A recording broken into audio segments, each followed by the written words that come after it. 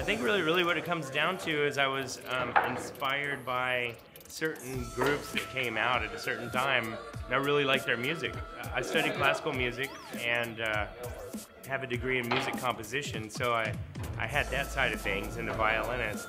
After college, I heard, I guess at that time it was Portishead and, you know, some of the other like kind of trip-hoppy kind of people in the late 90s really inspired me to make beats. And so making beats and bass combined with the violin seemed to be like a match made in heaven. I would say be free with your expression rather than trying to fit into a certain genre just because it's popular. But whatever your expression is, that's your art.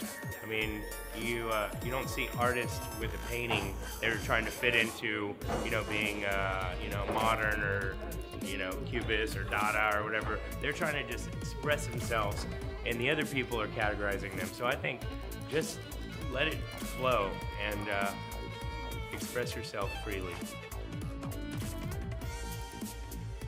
It's all part of the long-term vision of really getting people out on the dance floor, dancing, losing themselves, losing their ego and remembering what's really important to them, loving themselves, being in the flow of dance, in the flow of their life. I want the music and the experience of the show to keep reminding them of that.